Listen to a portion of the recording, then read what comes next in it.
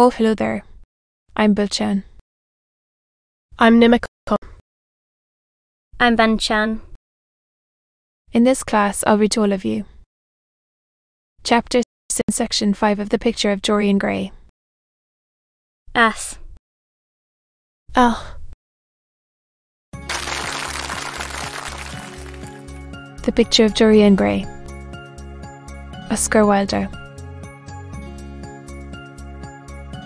Chapter 7, Section 5. After a little while, he hailed a hansom and drove home. For a few moments he loitered upon the doorstep, looking round at the silent square, with its blank, close-shuttered windows and its stirring blinds. The sky was pure opal now, and the roofs of the houses glistened like silver against it.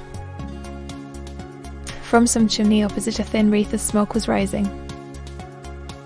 It called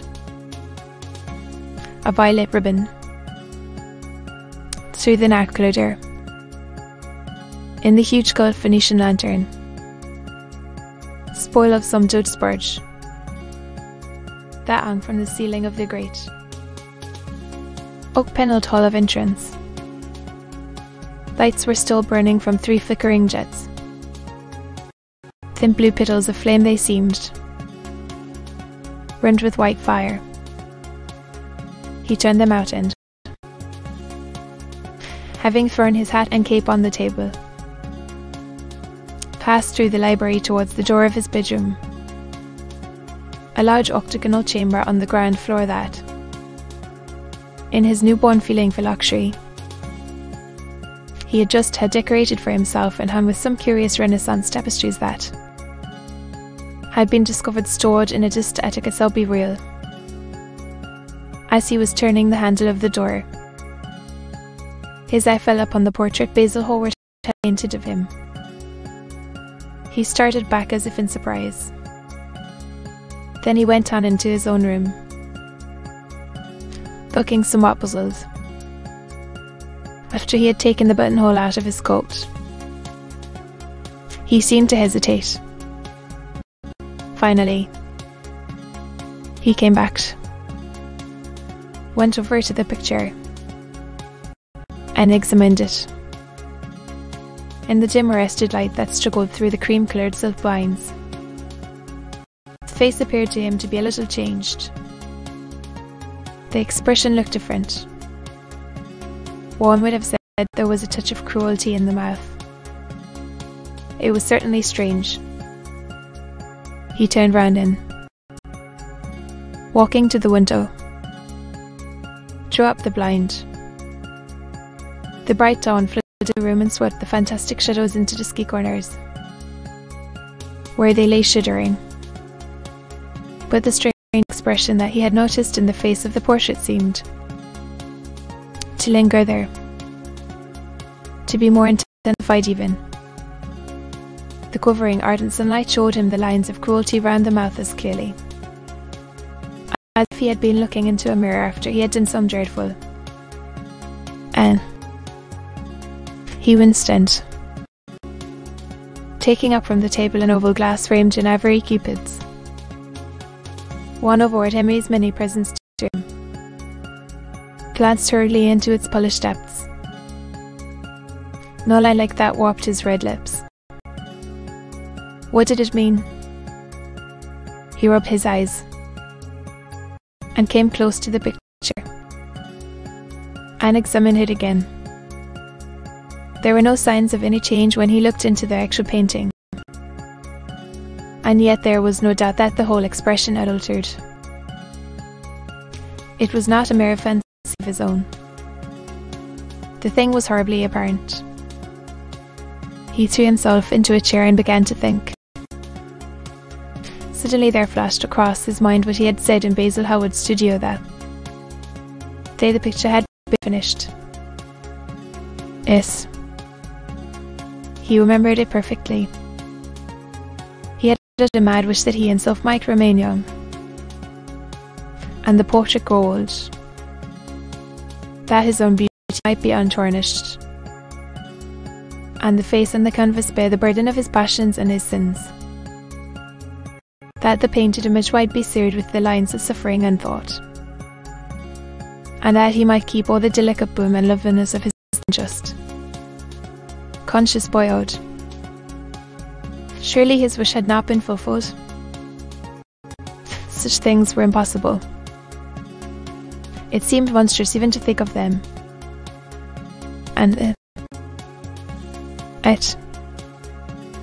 there was the picture before him, with a touch of cruelty in the mouth. Cruelty. Had he been cruel? It was the girl's fault, not his.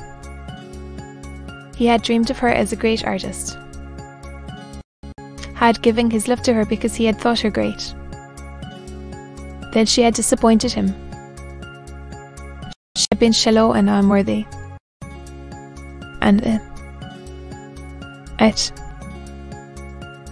feeling of infinite regret came over him, as he thought of her lying at his feet sobbing like a little child.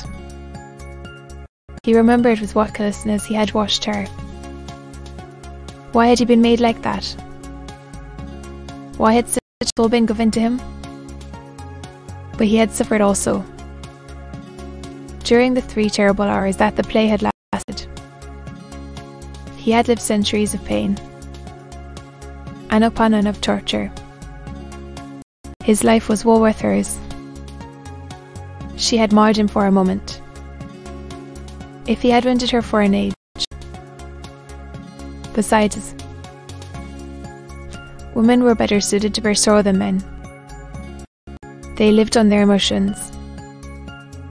They only thought of their emotions. When they took cleverest, it was merely to have someone with whom they could have scenes. Lord Henry had told him that. And Lord Henry knew what women were. Why should he trouble about Sybil Vane? She was nothing to him now.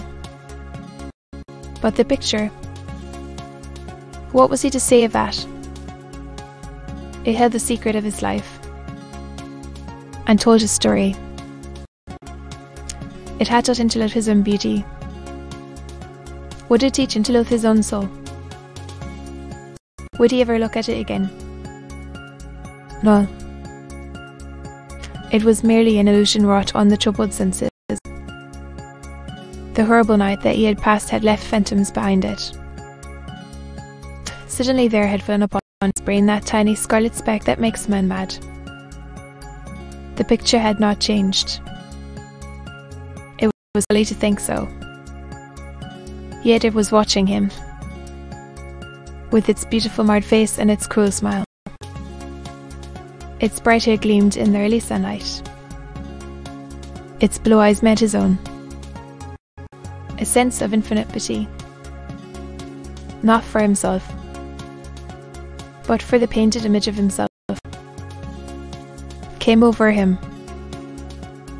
It had altered already, and would alter more. Its gold would wither into grey. Its red and white roses would die, for every sin that he committed. A stain would fleck and wreck its fairness. But he would not sin. The picture, changed or unchanged, would be to him the visible emblem of conscience. He would resist temptation. He would not see Lord Henry any more would not. At any rate, listen to those little poisonous theories that invaded of Howard's garden had first stirred within him the passion for impossible things. He would go back to Sybil Vane, make her amends, marry her, try to love her again. Yes, it was his duty to do so. She must have suffered more than he had. Poor child. He had been selfish and cruel to her.